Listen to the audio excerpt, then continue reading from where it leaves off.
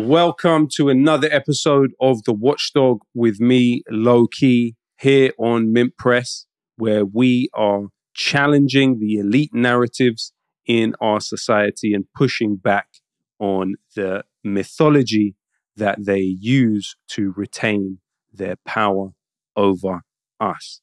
We have a very interesting episode today with an academic and somebody who has, over the last decade or so, become quite a high-ranking enemy of the Zionist movement, not only in this country.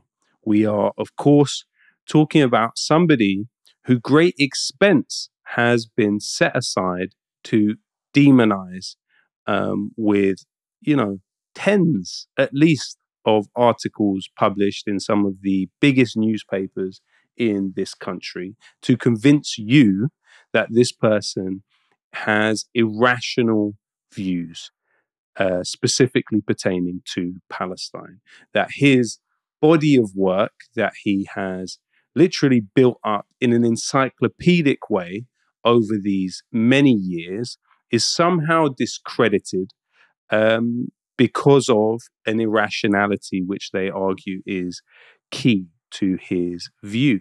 The website that he was a key part of, Powerbase, provides a real treasure trove and wealth of information about the way power operates. It allows us to look deep within the inner workings of some of the most important lobby groups and think tanks in the world. I am talking about Professor David Miller. David, how are you? Thank you for joining us. I'm very well, thank you. So today we are going to talk about a bit about your background as well, so we can take the conversation out of where those who are trying to silence you have sort of forced it, so we can understand your work on Palestine in the context of the rest of your work that you spent decades doing before this sort of controversy has been manufactured around you. But first, I think it's important to understand, for the better part of a decade or more, you have been a target of the Israel lobby in this country. But in the last few years, it has escalated significantly. If you can just tell us about the sort of that trajectory, but then also what you are facing now and what you are trying to do in terms of pushing back on this campaign. That's a big question. Let me start by saying that I first got accused of being an anti-Semite around about 2009 as a result of having done work on the neoconservative movement in Europe, so in European countries, in addition to the neoconservative movement in the US, which of course is where it originated. And the criticisms spurred me really to look in more depth at Zionism. I hadn't understood why I was being called an anti-Semite, and so I started to investigate the Zionist movement itself. And we produced. And just as a question, where did that first sort of accusation come from at that time? When you were looking it came at the from icons? a set of websites and blogs which were associated with neoconservative think tanks and with the counter-extremism industry funded by the government. So both government-funded and Zionist-related organizations were the ones who started to do that. And that's what spurred me into doing more research directly on the Zionist movement. I'd never done research on the Zionist movement, didn't think of it as being a key area of research. But to be clear, you'd been an academic for decades at that point. Yeah, not that old, but yes. I mean, my research background is in propaganda. I started by doing a PhD on propaganda in the case of the north of Ireland. Did a lot of interviews and research in London and in Belfast and Derry with all the participants in the conflict.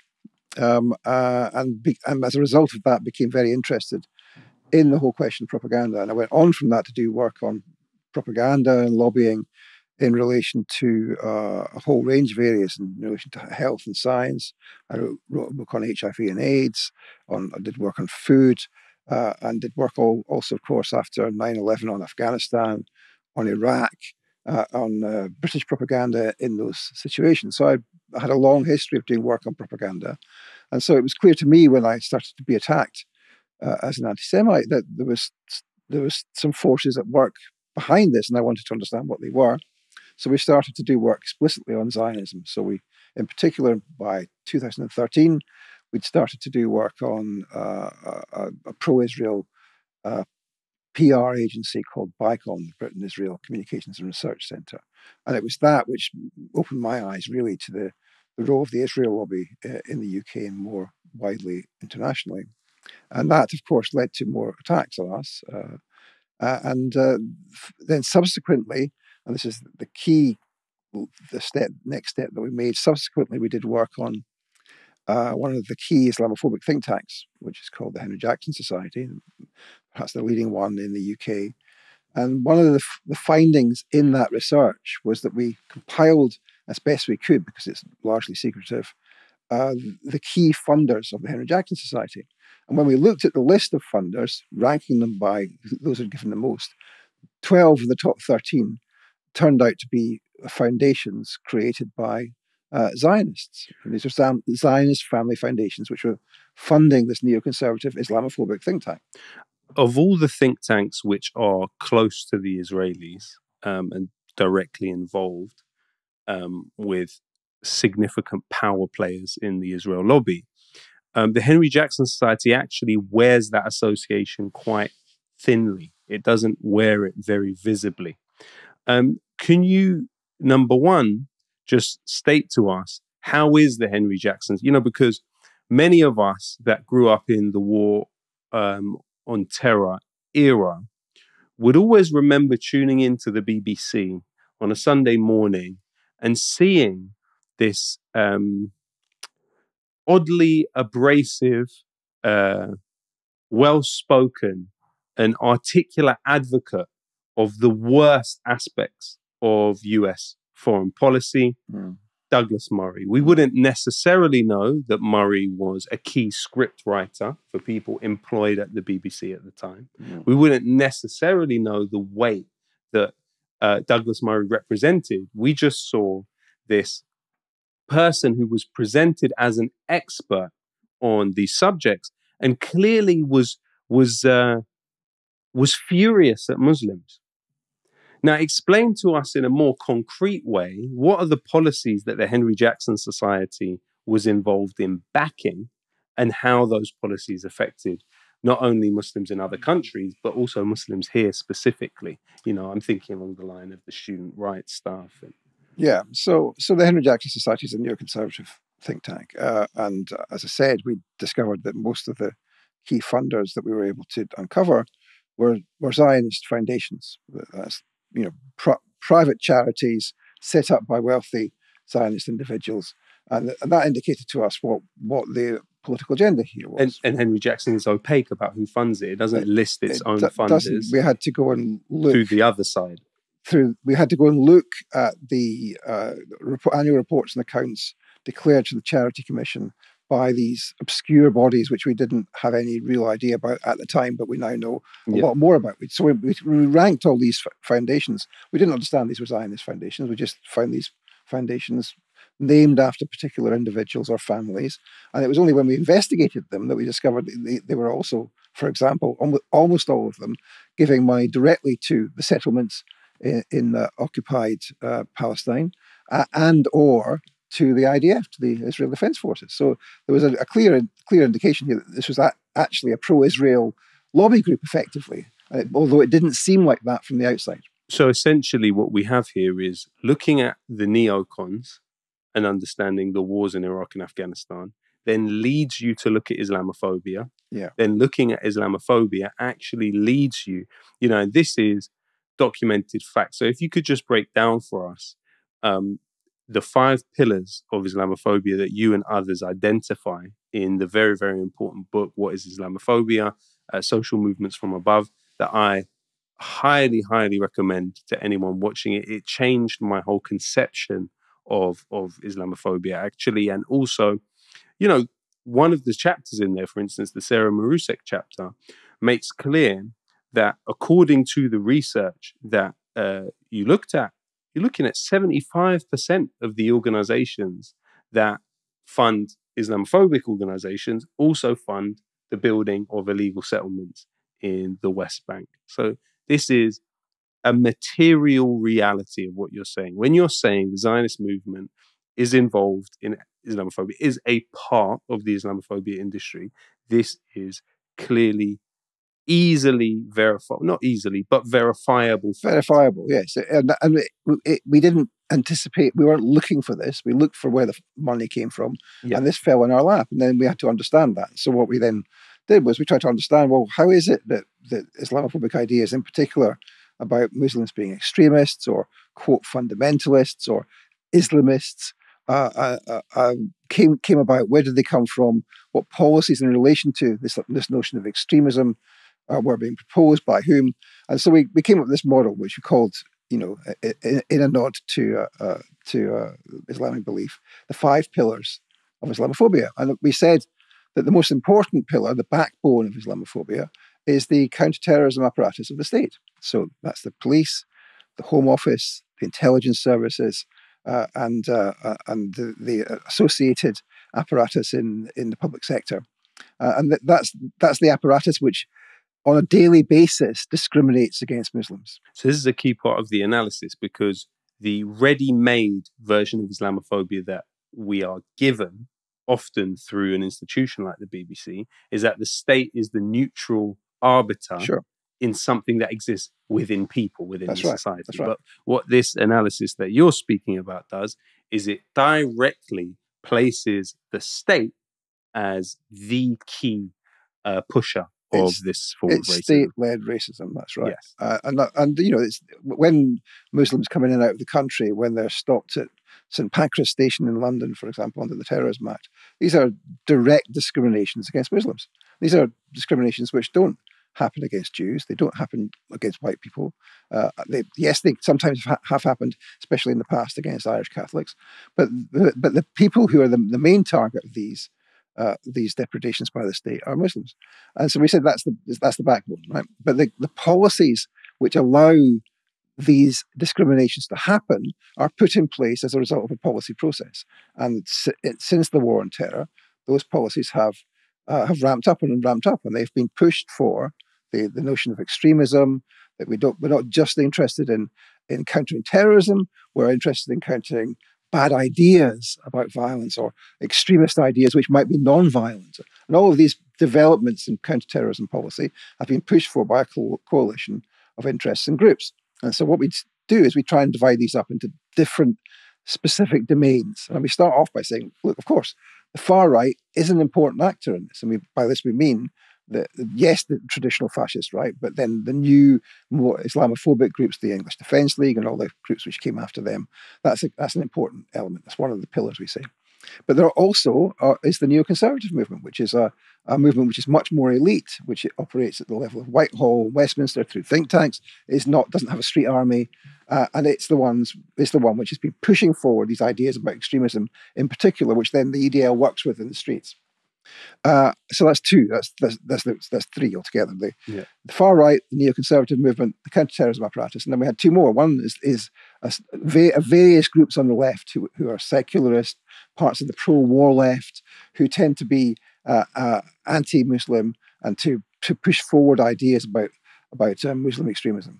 Am I not wrong, though, in remembering the book to also identify the media in terms of astroturfing some of these ideas? So, for instance, you have the David Blunkett situation with Abu Hamza, where the Sun does a petition it organizes a letter writing campaign, either the Sun or the Daily Mail, to demand the deportation of a particular bogey man at the time.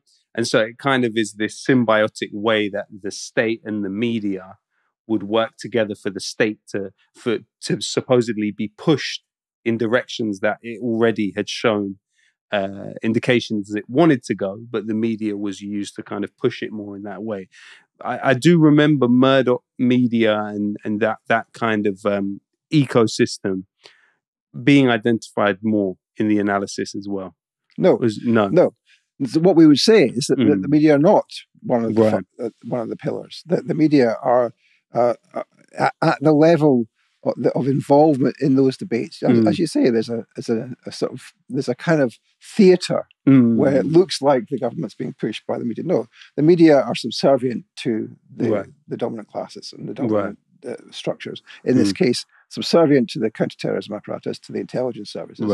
There are many journalists who have regular briefings from MI6 and MI5. Of course, we know from leaked documents, don't we? In the last few years, for example, the left-wing journalist Paul Mason, actually an agent of MI6, as documents have revealed. So of course, there are structural relationships between the intelligence services, the special branch, the police, the Home Office, the Foreign Office, Number 10, and journalists, which means that they're the ones who push out state-led views, first of all, but they also push out the views of some of the other social movements, like the neocons in particular, who focus on policy, push their views out through the media.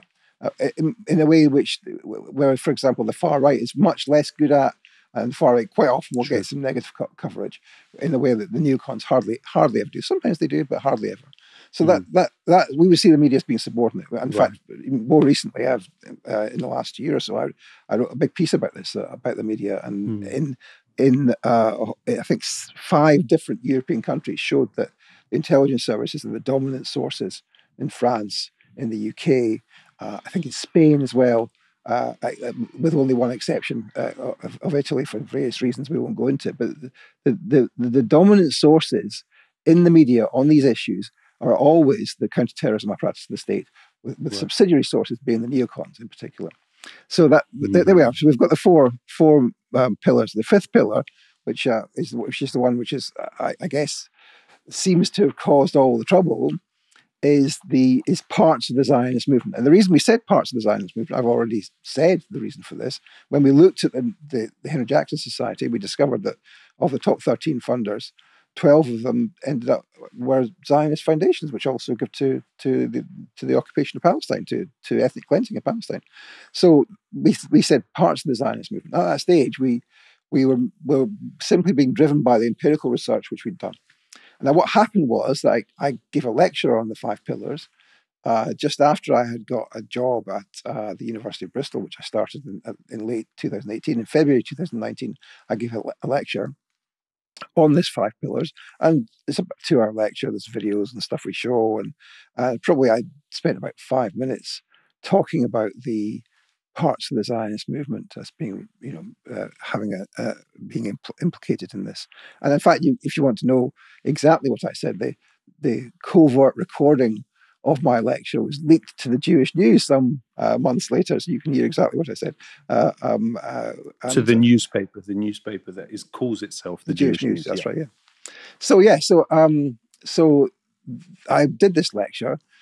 And in the course of the lecture, there's a few minutes on parts of the Zionist movement. And then there were apparently 2 students complained to an organization called the Community Security Trust. Now, we've not got enough time to talk enough about the Community Security Trust, but this is an organization which is set up, a charity, to defend Jews against anti-Semitism. But it has, since the beginning, tried to blur the distinction between anti-Semitism as a form of racism against Jews as Jews, and anti-Zionism, i.e. criticism of Israel. It simply is unable, it's unwilling to make that distinction.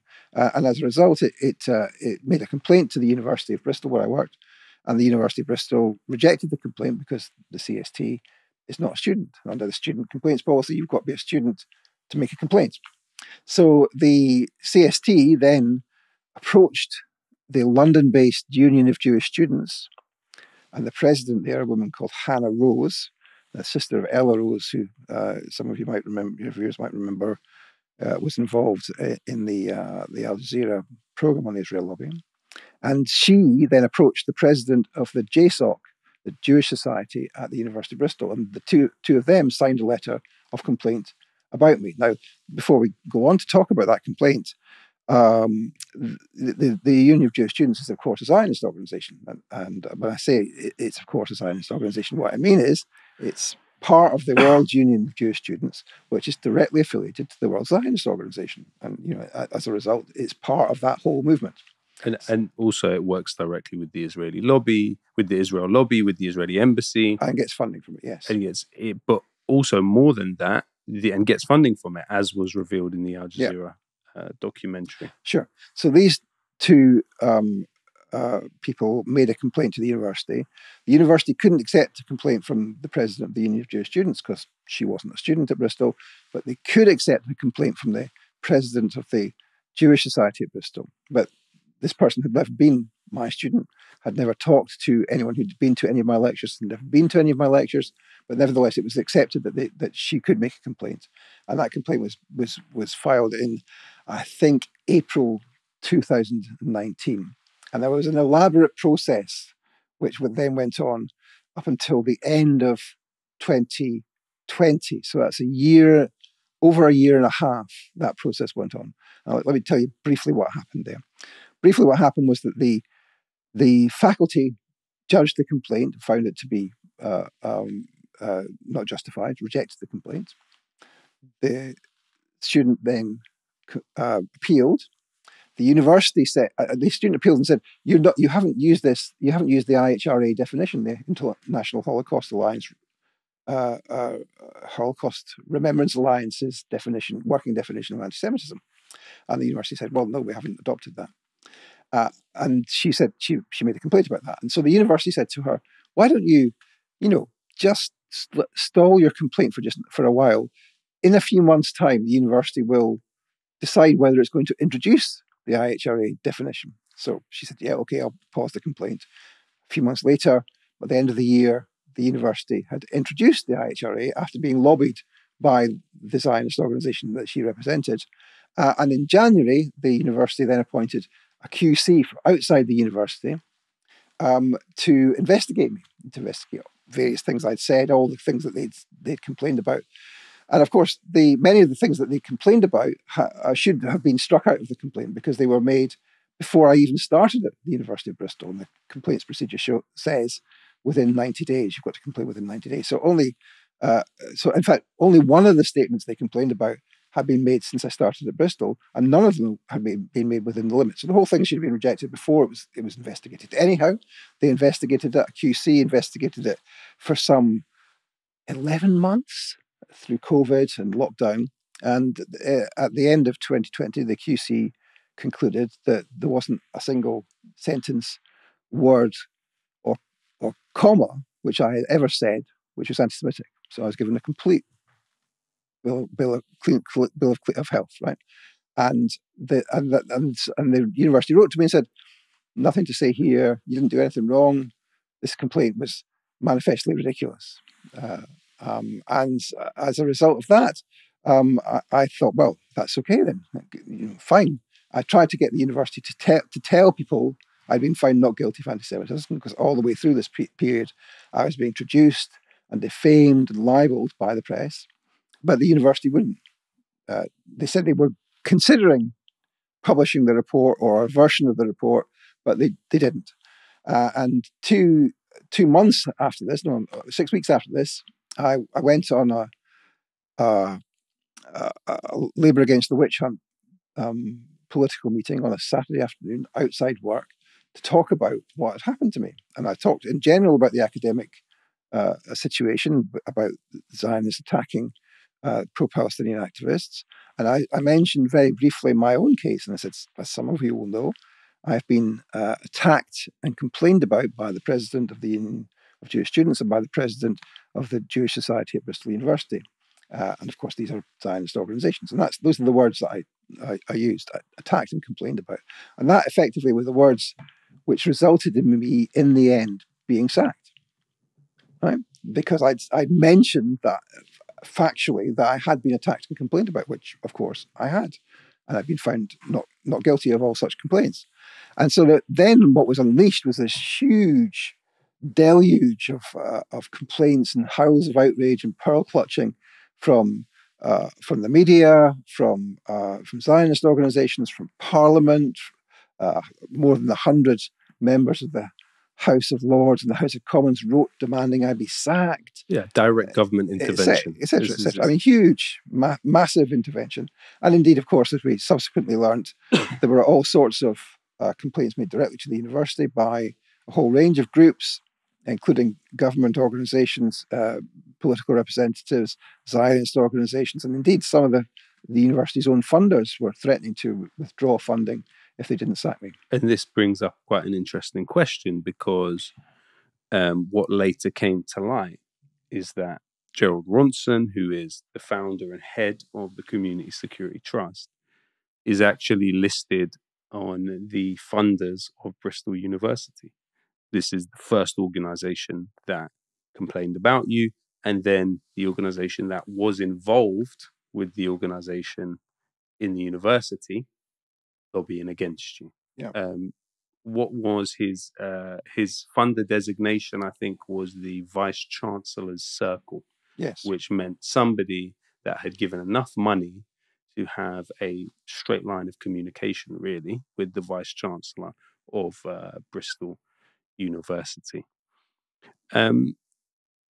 So what's happening now with this case, David? What are you now trying to push back on specifically about this? Because also, as you say, it seems that this routine has successfully played out in pushing others out of academia. There's the case of someone like Shahad Abu Salama, who obviously the initial allegation is found to be false, but then in the aftermath of that allegation being found false, there's either a technicality that they are able to then lobby the university on to push that person out, or they cause so much of a fuss. And like in your case, you were, and we must say this explicitly, David Miller was not pushed out, fired from Bristol University. He did not lose his job officially because of anti-Semitism. He was given a clean bill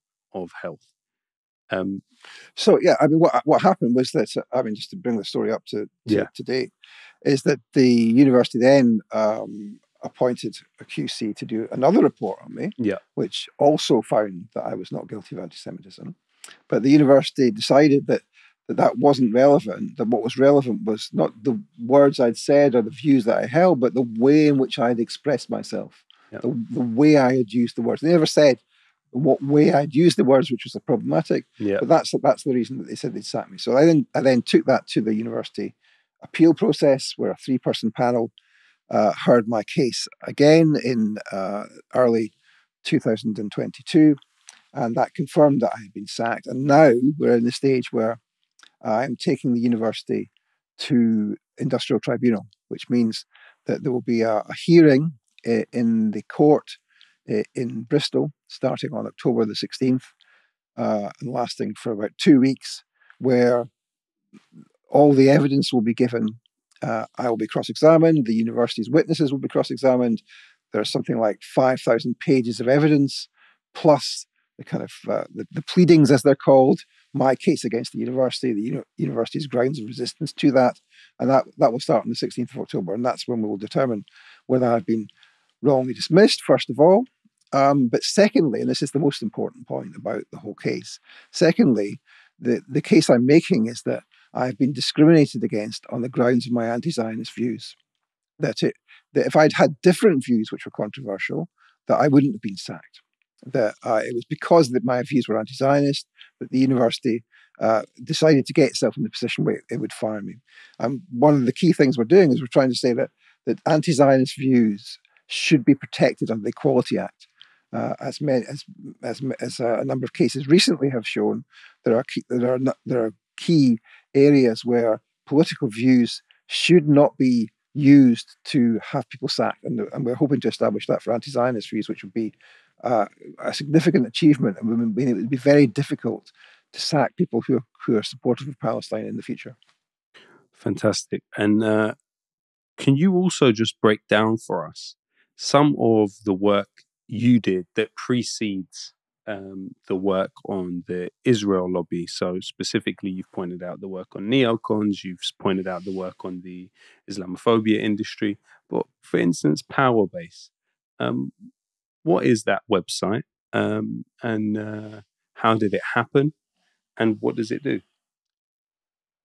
Let me take you on a little a little journey to get to that. So I started my academic career doing a PhD on the north of Ireland, on the propaganda war in relation to the conflict in the north of Ireland, where I interviewed people from all parts of the conflict, including the RUC, the Northern Ireland Office, the Foreign Office, the Ministry of Defence, and also the participants in the conflict, people from the Republican movement, and indeed from loyalist paramilitary organisations.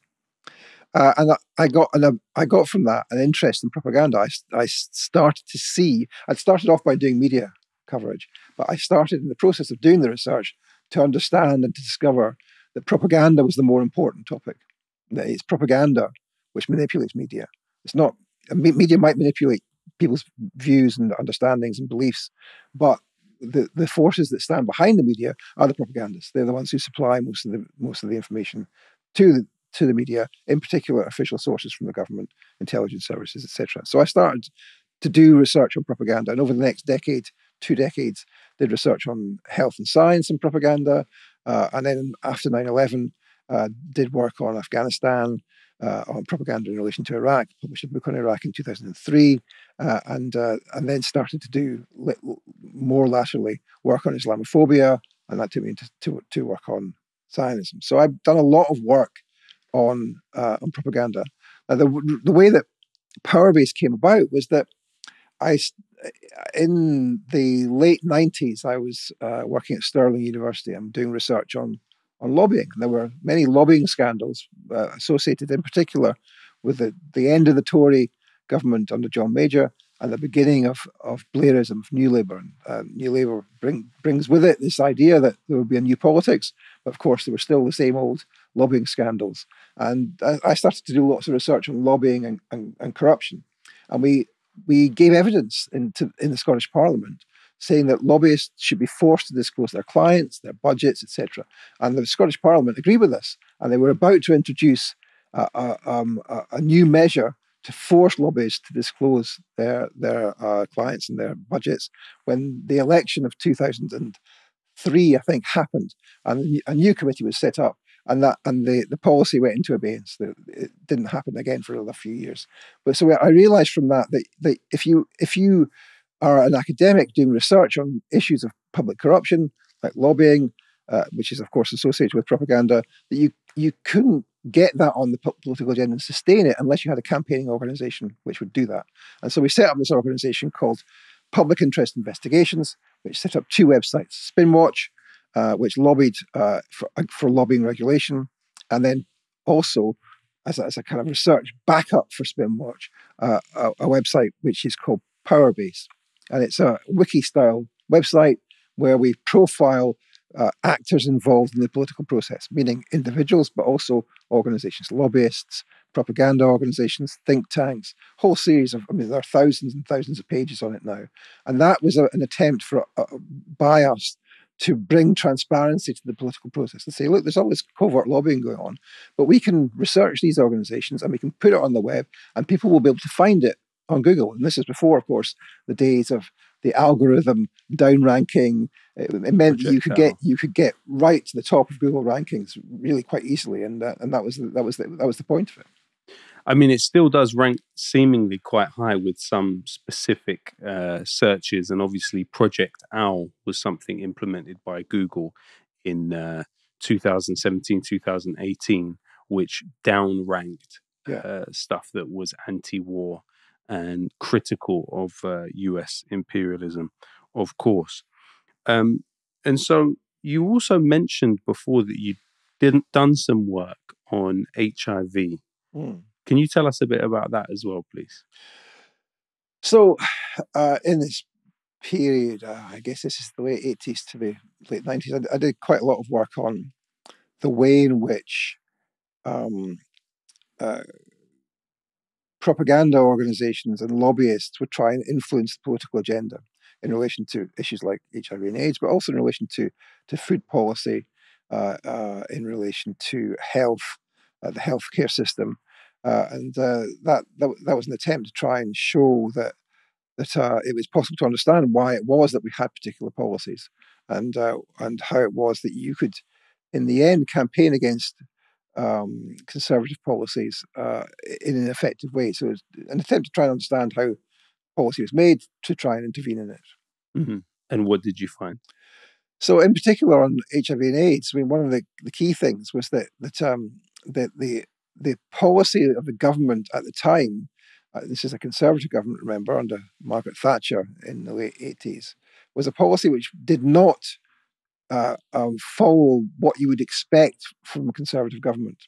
They didn't take a kind of moralistic approach to HIV and AIDS. And the reason for that was that the doctors who were seeing people with HIV and AIDS were insisting that they adopt a policy which focused on saving the people rather than being moralistic about the people who might be affected by it. So it showed that actually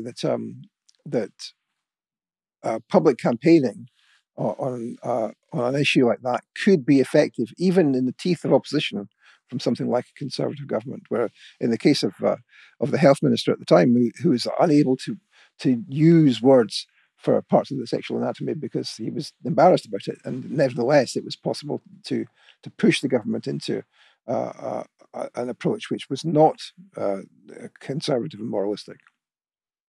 Interesting. In terms of the Israel lobby, that period of time when Thatcher was in government, you actually saw something happen which is inconceivable today in terms of the British government taking a step that would upset the Israel lobby. What was it that happened during the Thatcher years that you would love to see today? Well, I mean, what we have to understand is that from the very beginning of the creation of the State of Israel, the intelligence services associated with that state, most obviously the Mossad, and prior to the creation of the State of Israel, its predecessor, have been targeting Britain and indeed, of course, the US, and have been, in the words of an MI5 file from the early 1950s, Israel has been a hostile state. In that case, which you can see, anyone can see on the declassified MI5 files on the British government's website of the Public Records Office, there was a Mossad spy very high up in British intelligence, in the Joint Intelligence Committee, its predecessor. And this person was discovered by MI5, and they removed this person. What was their name? I forget the name of the person, but as a result, the MI5 officer in charge of writing up the case file said, now we understand that Israel is a hostile state, hostile foreign state.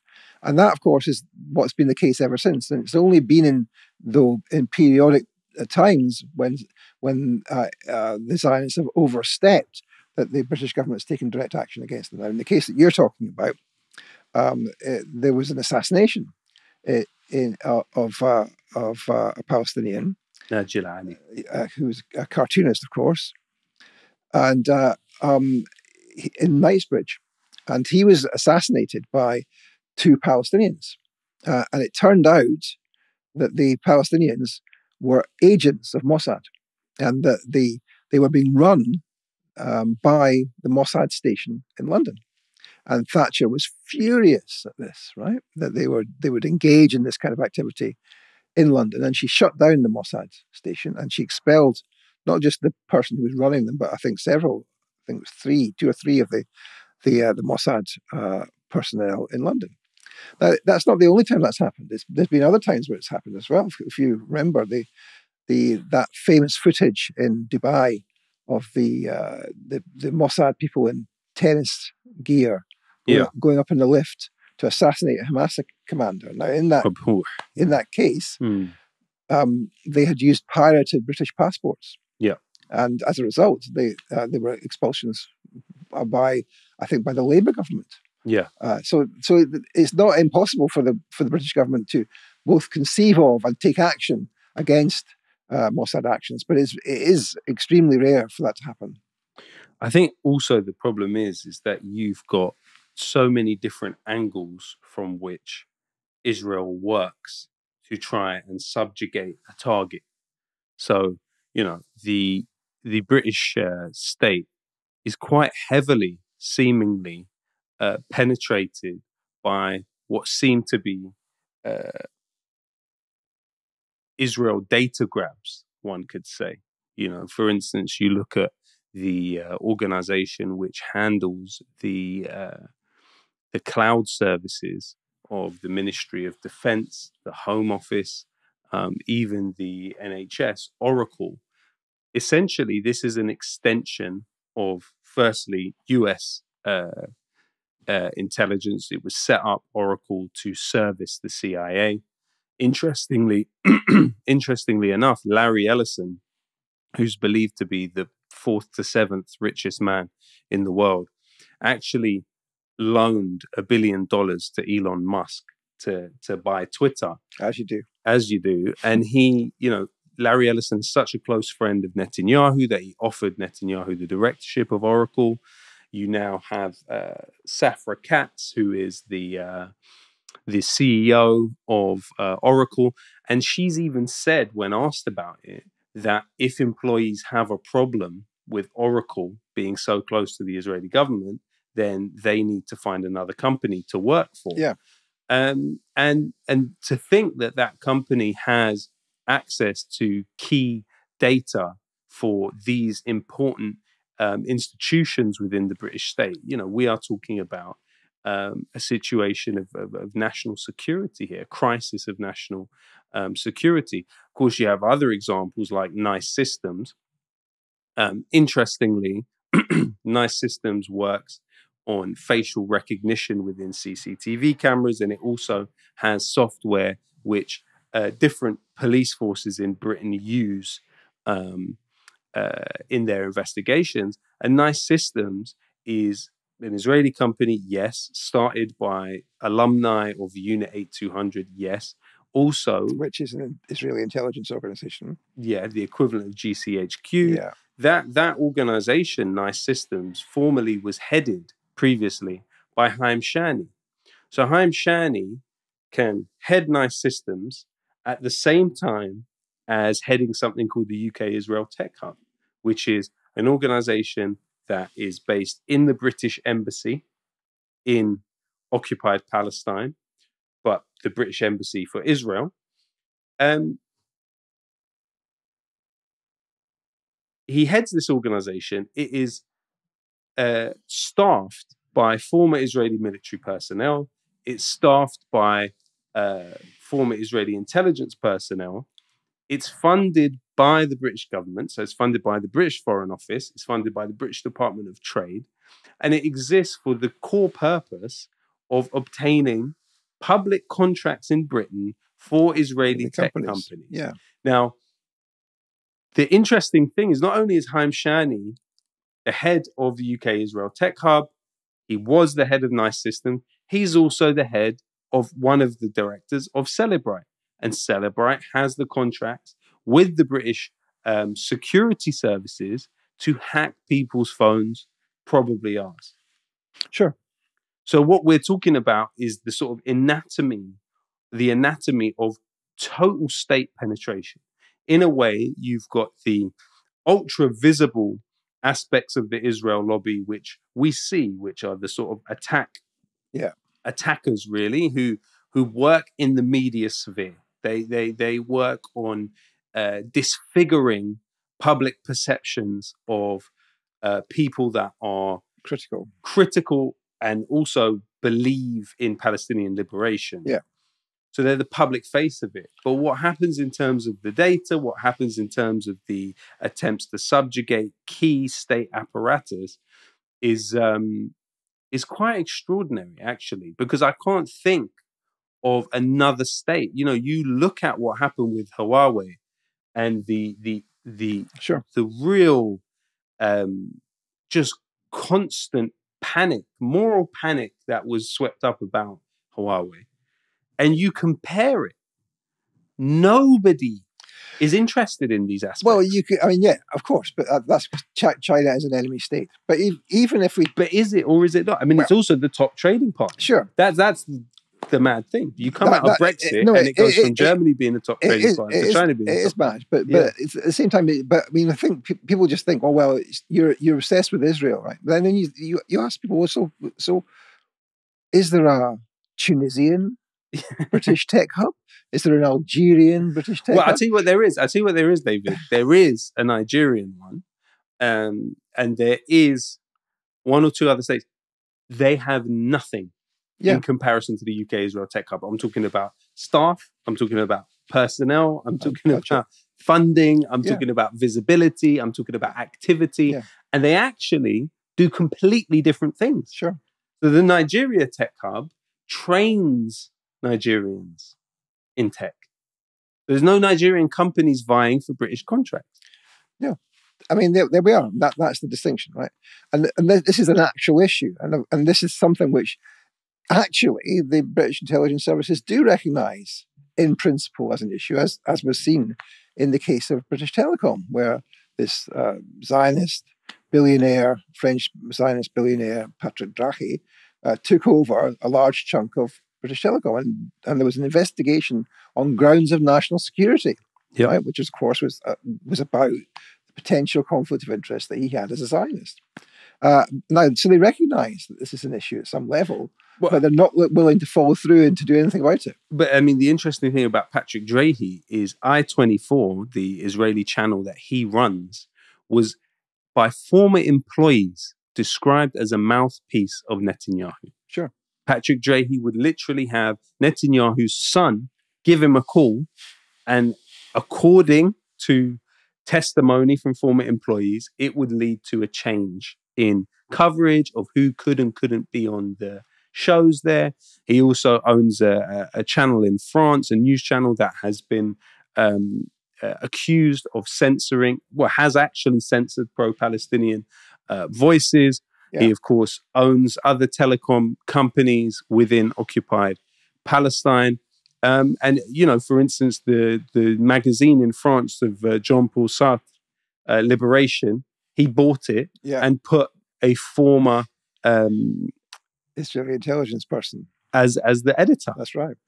And so, like you say, yes, there was an investigation on the basis of national security when he increased his share to over 18%, if I remember correctly. Mm. But he was also given a clean bill of health. That's right. So what we're talking about is so many ways in which, in a way, the sort of public politics aspect of what Israel has done is something that has been inescapable for people. People know it, you know, people know it. But as we're talking about here, it's just one aspect of what has been done. So what happens is that Zionists are sort of distributed. Not saying this is done deliberately, because they haven't got the power to do that, but they're distributed throughout the political system, the economic system, the cultural sphere. And so that when any issue comes up, you know, ideally from their point of view, they want to play both ends of the game. So when it's the case that someone wants someone removed from social media, they have a parliamentary committee to demand that there's a person X. In the case I wrote about, a guy called Laith Maruth from Canada, and this committee, it's parliamentary committee, demands that Twitter shuts down this guy's account. Right? Oh, that's the Canadian Parliament that just honoured. That's right. An actual Nazi soldier. So they have a parliamentary committee which demands someone's social media is removed, and then Twitter, before Elon Musk takes over, goes to its panel of people to decide on these things, and its panel, of course, is made up of Zionist organizations. You know, no Palestinian organizations, no pro-Palestinian organizations, and so who presumably didn't spot a 98-year-old Nazi sneaking into Canadian. Presumably didn't, and they play both ends of the game, and this is how it works. You know that. There are so many people in the political elite who are of Zionist sympathies that they're able to control many decisions, and people who have contrary views, who support the Palestinians, have got no way of making an influence on those ideas. Yeah, I mean, the interesting thing about the Oracle case, obviously, is that at the time when Larry Ellison was vying for the Oracle contract, which is massive, by the way. You know, we're talking about humongous contract, which just passes under the radar. You know, we have such a shockingly sort of almost illiterate culture of investigation in this country. Larry Ellison set up a foundation in this country to donate money to scientific research. And Tony Blair. Yes. And Tony Blair. And he also he appointed to the foundation this guy who'd written his biography. And you remember who the guy was, right? Who was he? It was Boris Johnson's wife's father. Yes. Yes. The father-in-law of the Prime Minister. That's right. And this foundation, of course, was mysteriously shut down very abruptly once the contract was won. You know, big surprise. Yeah, and that's how it works. Yeah. I mean, it's astonishing that we have people in this country that call themselves journalists that haven't looked at any of this. No one will look at it. Because these are scandalous conflicts of interest which have direct ramifications for the integrity of this thing that you imagine to be sovereignty. You don't have sovereignty in this country, you know, and that's aside from 12,000 US soldiers on military bases all over the country. That is in terms of what Israel is doing. Unfortunately, we have come to the end of the show, but I would encourage everybody watching this to contribute to David's crowdfunder for his upcoming, big day or big days in court, when we're going to see this this case reach a point where potentially an important precedent can be established to defend anti-Zionist. So you need to tell people where this crowdfunder can be reached. Tell them. And that is fightingfund.org. Fightingfund.org. Contribute now and help David achieve a really important victory for other anti-Zionists in universities in this country, where they need all the help they can get at the moment to push back. Thank you. Please support us here at Mint Press. Also, as you know, we are also besieged in several different ways too. So thank you for watching. See you next time.